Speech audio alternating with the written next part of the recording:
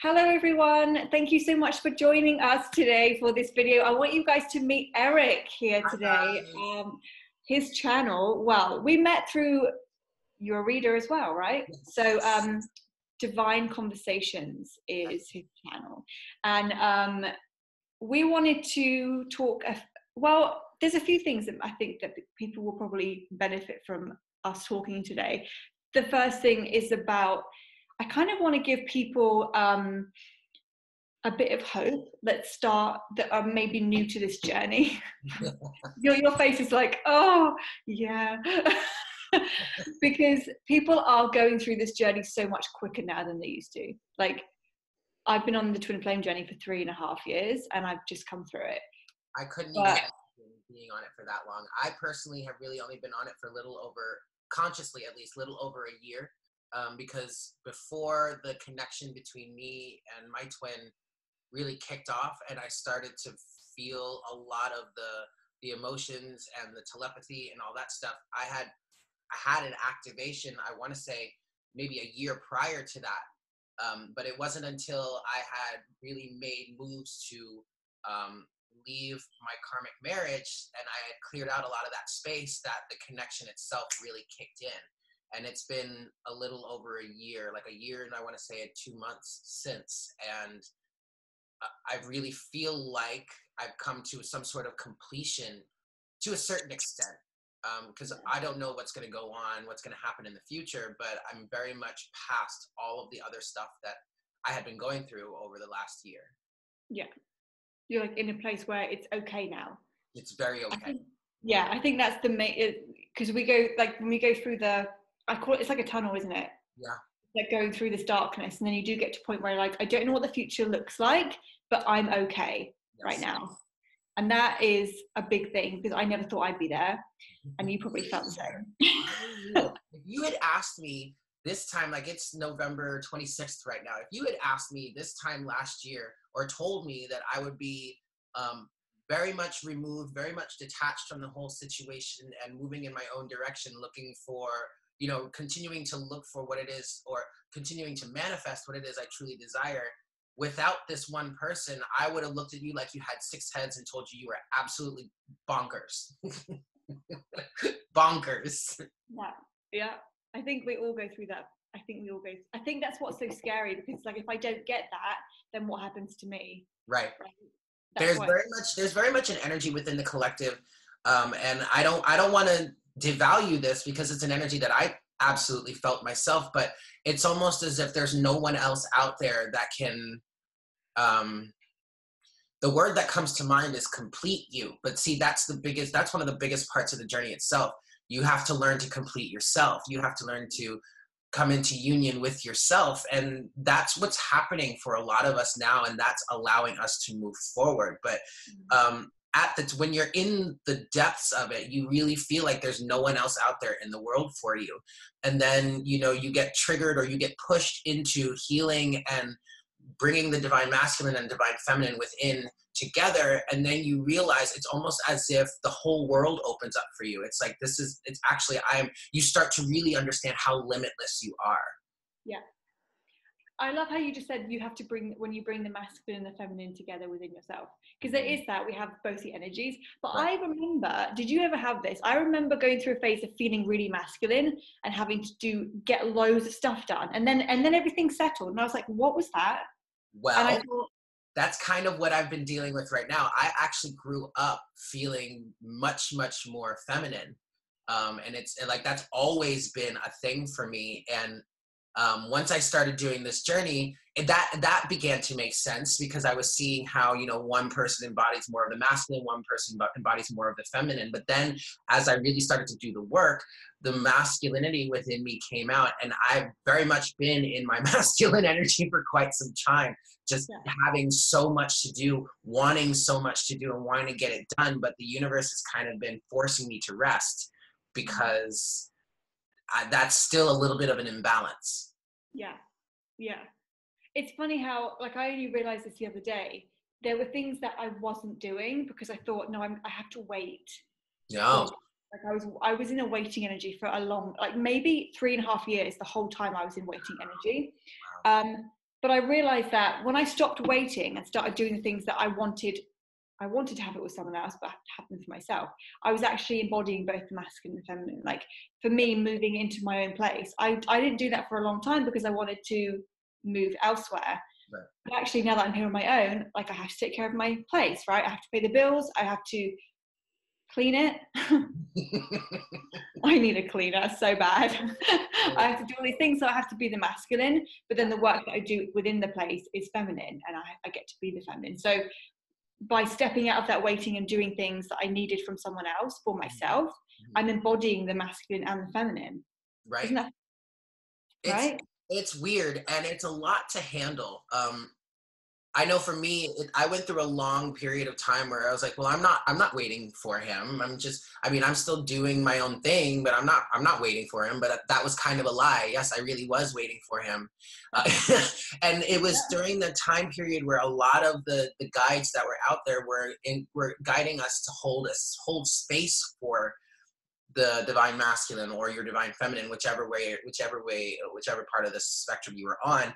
And to me, I feel like I understand why people were saying that, but at the same time, and now at this point, it feels a little deceptive, because in consciously holding a space for someone or holding a place for someone, you are kind of waiting for them to come in and accept that space within you. And it wasn't until I basically got fed up. We're just going to be honest. I got fed up and I was like, screw this. I don't want to wait anymore.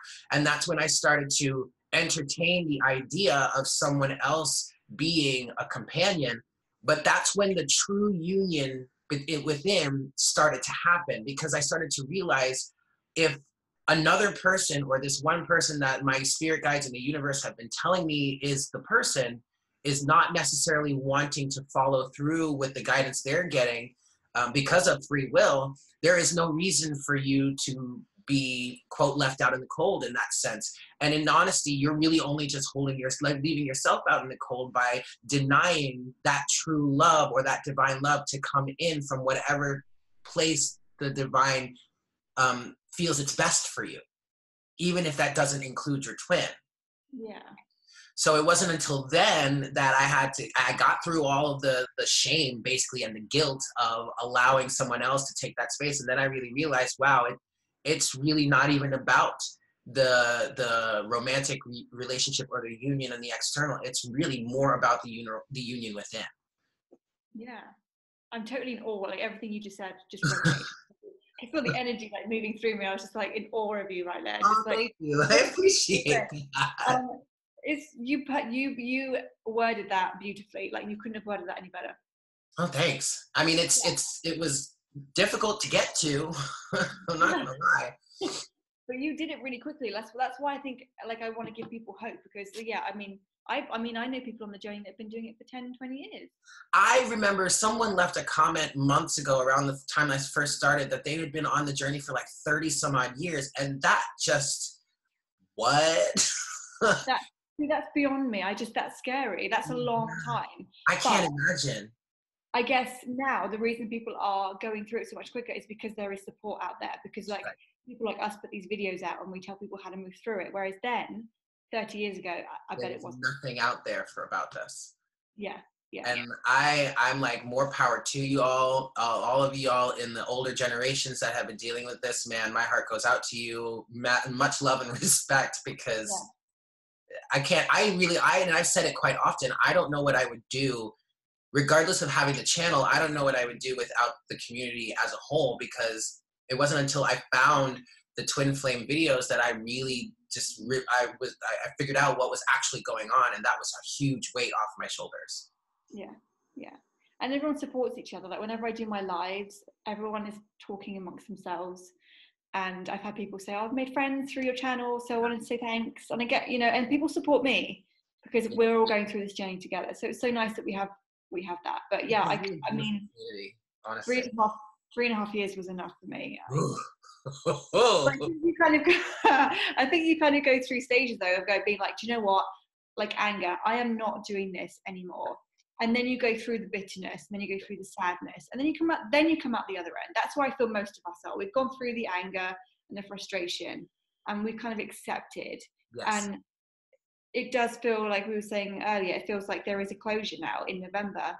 Yes. I suppose if you think about it, it's the 11th month. It's Right. like the door is closing. That's right. The portal is closing.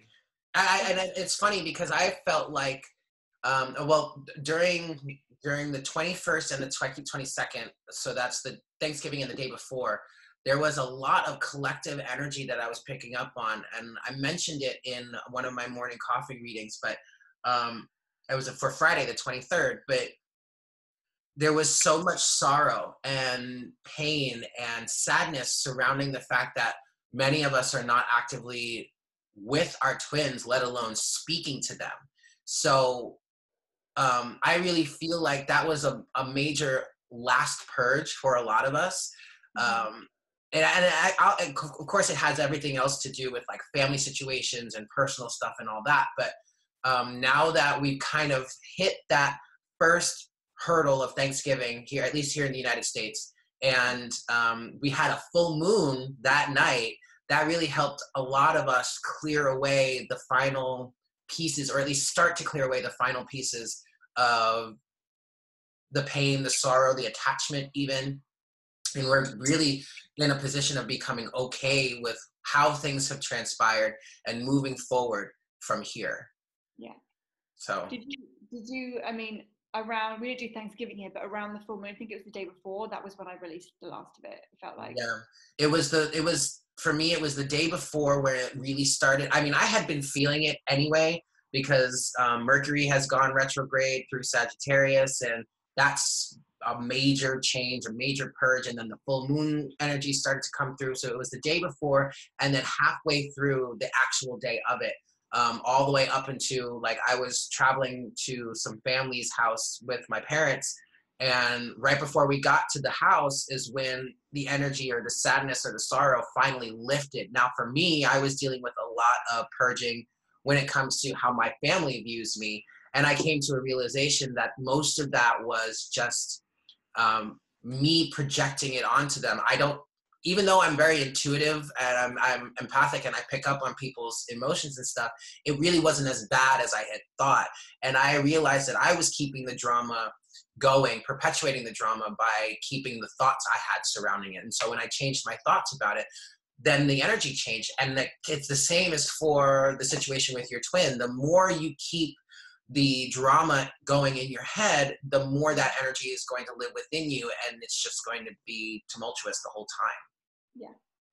Do you think we've learned so much, like being on the journey and trying to do different things to be in union, or do different things to kind of be in that energy? Like, I've learned so much about Yes. how to be. Like, I didn't chase things. Right. Chase things. See, now you and I we both share that Aries energy. And so that It's a big deal. right. Right? It's hard. It's a fine line because it's like, well, I know what I want and I see it. It's right there. Why can't I just like go after it? But Yeah. sometimes the universe is like, no, you have to let it come to you. Yeah, it doesn't feel right. I don't think I could chase anything right now. I know when it's time to take action as a masculine. I know when the energy's picked up, I'm like, right, I'm going to go for it. And as an Aries, I'm there before anyone, right? But I know when it's like, no, I'm just going to stay in the energy and just feel it out first, and then let it come to me. And I learned that being on the journey, and I learned so many things.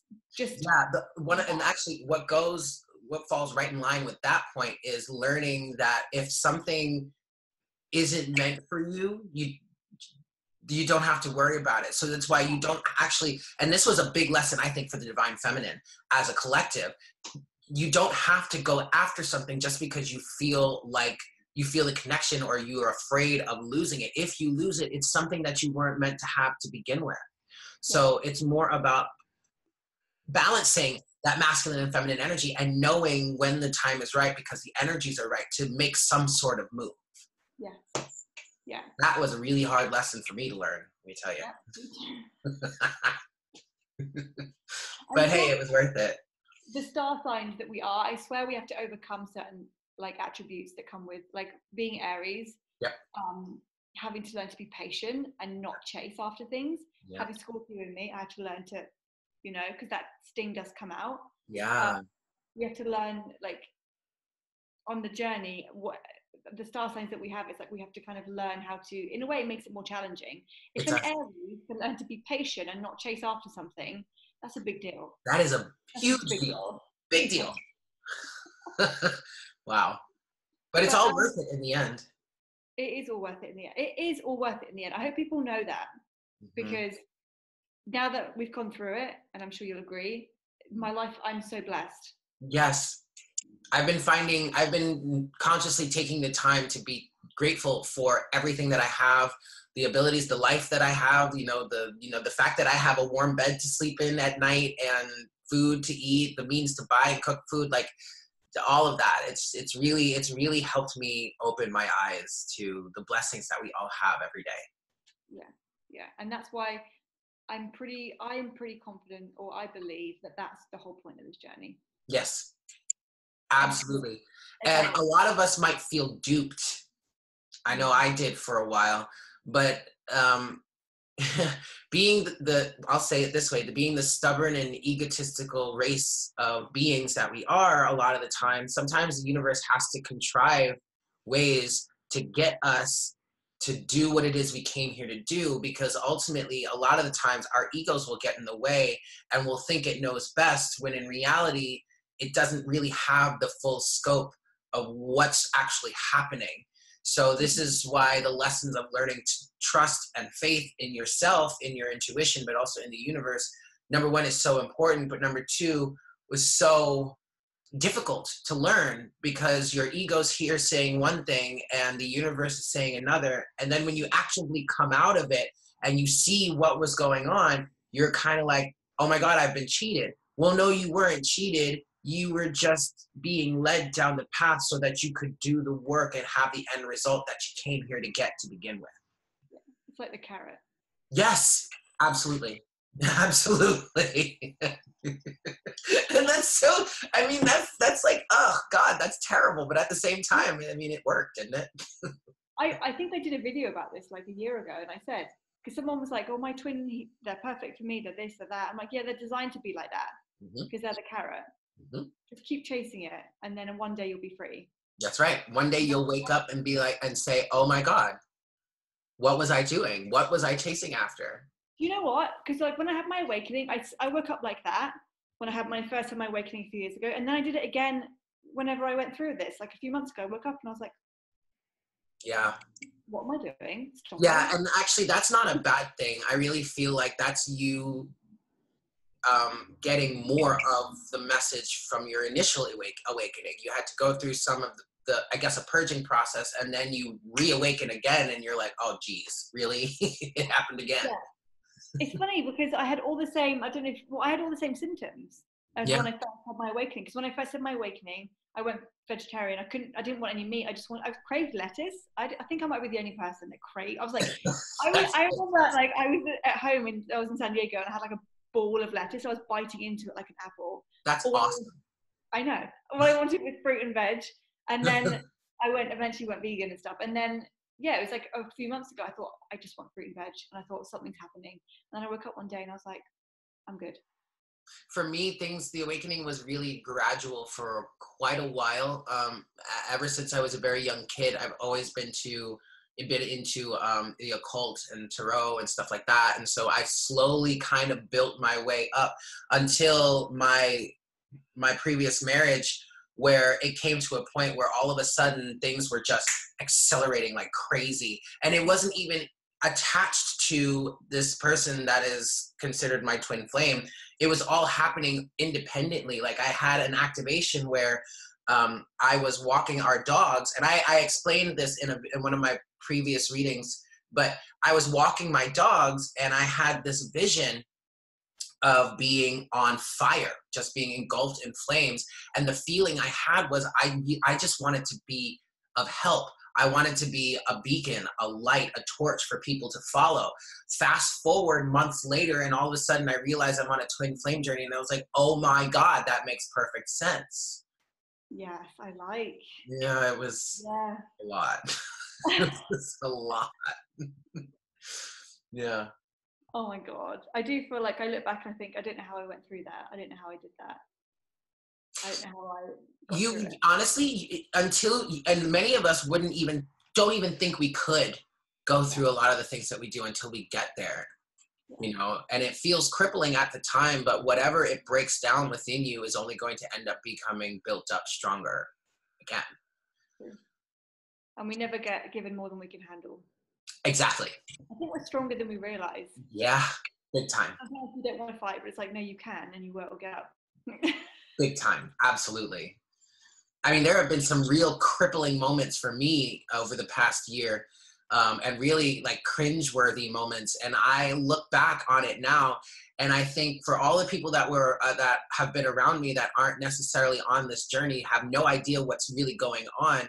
How I can't even imagine they still even would want to be friends with me. But then, you know, I come back and I get stronger and whatnot, and it's like they're all still there. None of them think I'm crazy anymore. I don't even think any of them really thought I was that crazy to begin with.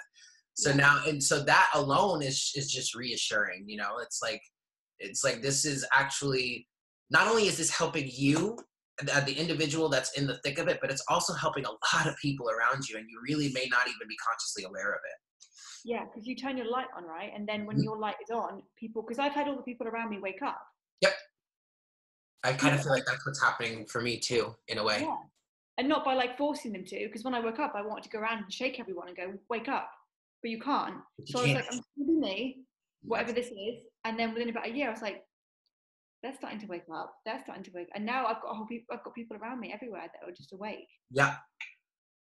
And a lot of them, and for others of you that are watching this, you know, you may be going through the same thing, but they're not necessarily going to tell you. It's something you're just going to know. You're just going to feel it and see it in them.